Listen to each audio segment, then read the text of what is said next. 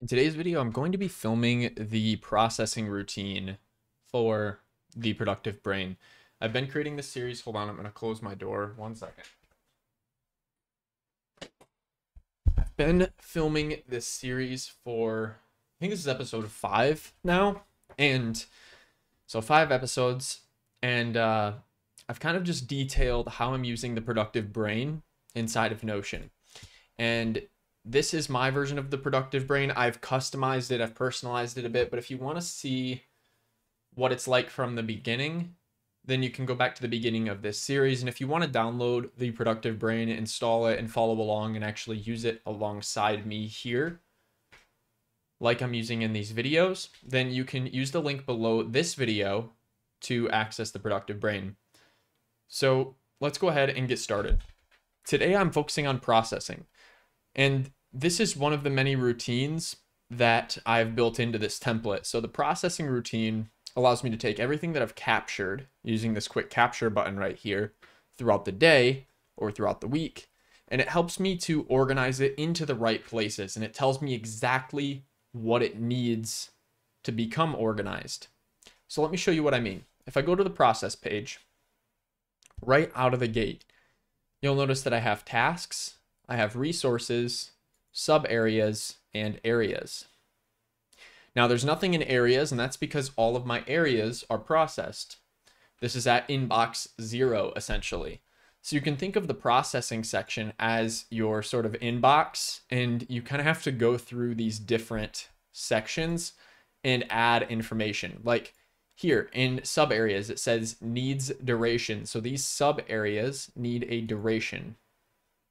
Right, so actually let's jump back to tasks though, and we'll start with our tasks because we may end up creating some new sub areas and I don't want to skip ahead to sub areas yet. So in tasks, there's quite a few things here, but we're going to get this all figured out pretty quick.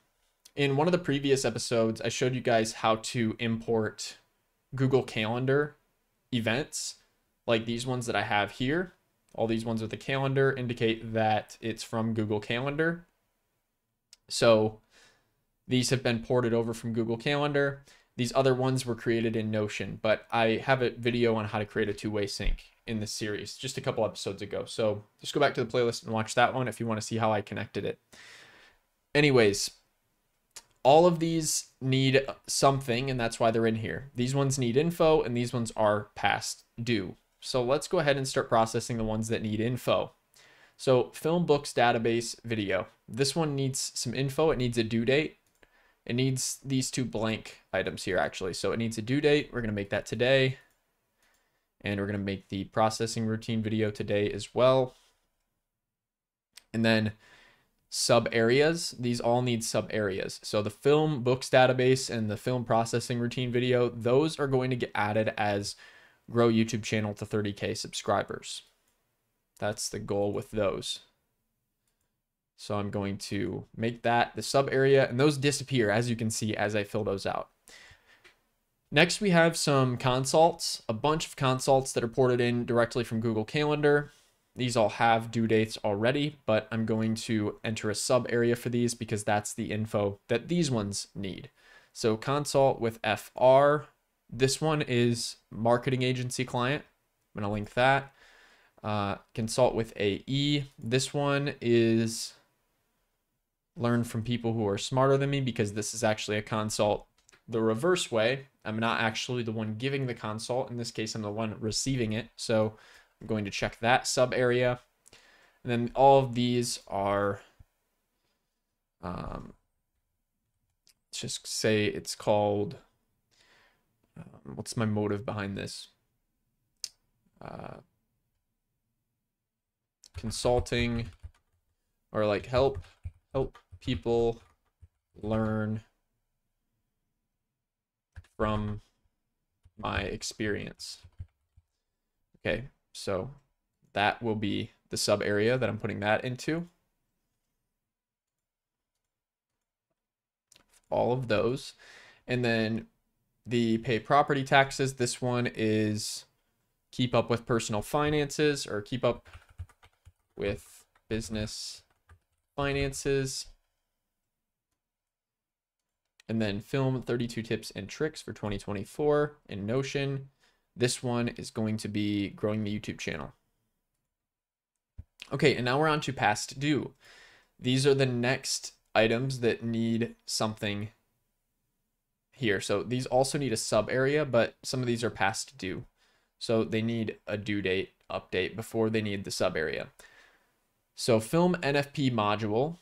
This one, let me see if I filmed this. So this one I haven't filmed yet, and this got moved around, or it hasn't gotten moved around yet, but it needs to. So I'm going to move this just to next week for now, just so that I have, like I can go back into planning and I can mess with this later, but I'm just getting it out of the way for now. So let's just say this is next week now. Okay. And then you'll notice it jumps to needs info again. And that's because it still doesn't have a sub area. Okay. So we'll add a sub area. Needs info. This one is going to be help 1,000 people learn from the NFP method. This one here is going to be marketing agency client. This one, self-development. This one here, this one is spend quality time with family/friends. And then call expenses. This one is going to be keep up with business finances. This one here. I'm just going through and basically assigning categories to these. Okay, and I might come back through here on these sub areas and tweak these sub areas later, but I'm just trying to get through this for the sake of this video. So now they all are just past due. Now, the thing is some of these have already been completed and I just didn't mark them complete in the system. But if something is past due and you've already completed it, you can actually just mark it as complete here. So I know this one was completed. This one was completed. This one was completed. This one was changed. So I need to reassign the due date. And once I reassign the due date, it's gone. And then this one here, this due date needs to be reassigned as well. So I'll just reassign it to the 22nd. And the only reason that it's now still showing is because the action date is in the past. So if I move the action date to the future, it'll disappear. So now that's how I get to inbox 0, essentially, with a week's worth of tasks and Google Calendar items. And now they're going to be all in the right place when I go to, say, my planning routine here. In my planning routine, I can now see everything within my system. All right, so let's just go ahead and delete this because this is a duplicate.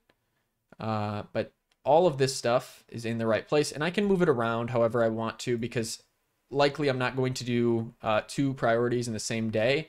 And I also will probably end up filming this NFP module before I film these. So these are going to have to continue to get pushed back to the end of this week. And I'm going to have to continue filming NFP modules because, as I said, these videos are waiting until I finish NFP, Notion for Productivity, which is a course on how I build templates like this. If you guys want to stay in the loop with that, subscribe, just follow along, and eventually I'm going to release that course. And if you're astute and you pay attention, I'll release some discount codes for early adopters in these videos at some point. So I would go through here now and I would plan this stuff out and I'd move it around in my actual plan. But the point is, it all has the information that it needs outside of the proper action date for some of these to be in the right place. But changing the action date is as simple as just dragging it around, right? So that is basically how you would process tasks. Now I'm going to go to resources. Now with resources, I basically just do everything and then I mark it as reviewed once it's been reviewed. I also have to assign a sub area to these resources. So if you want to, for certain notes, you can assign a sub area that's a notebook, or you can assign a sub area that's a goal. I haven't talked much about the difference between those. I don't think, maybe in some of the earlier modules I talked about that. But if I go to calibrate, in the calibrate section, I have ending goals. So these are goals that have an ending to them. I have ongoing goals. I have notebooks, and I have all the active sub areas. So the reason that these aren't in the right place yet is because they aren't processed. They don't have all this information here. Once they get this information, they will then be moved into one of these three categories in their rightful place. But right now, they still need info. And that's why 1, 2, 3, 4, 5 of these, as you can see, are still in the processing section. And they need this information before they get ordered into the system. But I'm diverting. Basically, what I was trying to say is like sub areas can be goals for these resources with these notes, or they can be notebooks, which I have none of yet, but I'm about to create some. I create them within this processing view. So discovering competing factors. This is going to be in a sub area called Blue Ocean Strategy. Notes. Okay, so I'm categorizing these into Blue Ocean Strategy. Value innovation. This one is Blue Ocean Strategy. Duality is key. Where did this one come from? This one came from, what is it called? I always forget this one, but it's called The Hidden Habits of Genius Notes. So I'll create that as well. So that's just basically a sub area on a book. So these will become notebooks later on, but I basically just wanted to create those sub areas out of the gate. Now, the only thing that these need is they need to be pinned if they are something that I'm currently working on, or they might need to be privated if it's a private note. But this is just a feature that I personally use in my system. It's not necessarily something that you have to use in yours. This is just because I do a lot of on-screen stuff. But basically what I want to do here is just mark these as reviewed after I open them up and I review them or read through them or make sure that they look good. So the processing portion here for the resources is really just to review these. And then once I've marked them as reviewed and I've actually looked through them all, then they'll disappear. Right? So next we'll go to sub areas. And now there's a lot of sub areas here and they all need a duration. I've just created these two new ones here, the Hidden Habits of Genius notes and the Blue Ocean Strategy notes. I'm going to change the type of the, well, actually, it says needs duration, so I'm not going to get ahead of myself. We'll add a duration. So these ones are, I would say ending.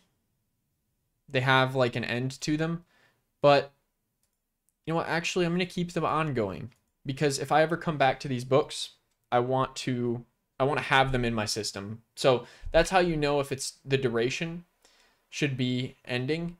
For certain things, the duration is ending, but for certain things, it's ongoing. So a lot of these things are ongoing items. Some people might say for a book, for notes, you'd want to make them ending because, like, say you want to finish a book by a certain amount of time, but I'm going to make them ongoing because I want to be able to see these again and again, and I can always change the duration later if I want them to end. But I don't have a set timeline in mind that I want to complete them. Once they move down here, I can give them a type because it says needs type. I'll make them notebook and notebook. And then it just says area needed for these. So now I'm going to create an area of self-development, or I'm actually just going to select the area of self-development. Okay, now spend quality time with family and friends. This needs a duration. So this one is ongoing. It's not going to end. Keep up with business finances. This one is ongoing. It's always going to be around. Help people learn from my experience. Ongoing. Learn from people who are smarter than me. Ongoing. Ensure marketing agency clients are taken care of. Ongoing. For now, I don't have a deadline for this. I'm actually transitioning away from marketing agency a bit these days, but I still have clients. So I'm taking care of them as of right now. So for the type on these now, I've got to go through and make them goals because these are all goals. These aren't notebooks. So make these goals. And now they need an area. So this one is family. Keep up with business and finances. This one is, let's let's do productive dude, but I can always go back and add a second one of real estate as well. So this one's kind of real estate and productive dude. And then help people learn from my experience. This is productive dude. Learn from people who are smarter than me. This one's self-development and ensure marketing agency clients are taken care of.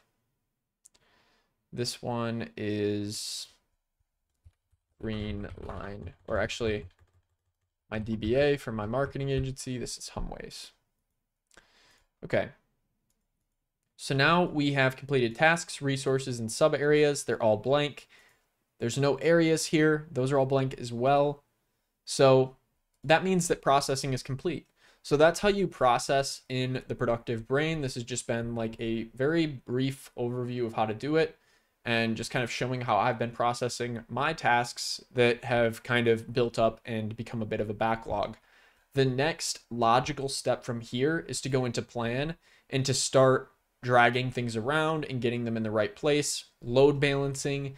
If you have some pry 2s and some pry 3s, those things can usually get done in the same day. I've talked about this before. I make my priorities based on like how much time something is going to take. Priority 1 through 3 are kind of like more so effort driven, I suppose. So like pry 1 is like the hardest types of tasks. Pry 2 is like the second hardest, and then pry 3 is the least hard. And these order in just that way. So when I have the most willpower at the beginning of my day, I can complete the pry 1s. Meetings get precedence over everything. So if all of this was here, meetings would get the precedence. And that's because meetings are set for a specific time of day. So that is basically how you can move things around, change things. Like here, I could change this priority level if I wanted to. And I can just drag this stuff around. And these are synced up with Google Calendar. So that's the beauty of this system as well. So as I drag these around, it will change the time on my calendar. It will change the name. It will change all those sorts of things. And it won't actually change the name. I take that back actually, because I set it so that it doesn't change the name for other clients for these, because I've had to abbreviate these for the privacy of clients and also the privacy of my mentors. So this has basically just been like processing and then like a little bit of planning. I hope you guys enjoyed, and we'll see you in the next episode of this Plan With Me series.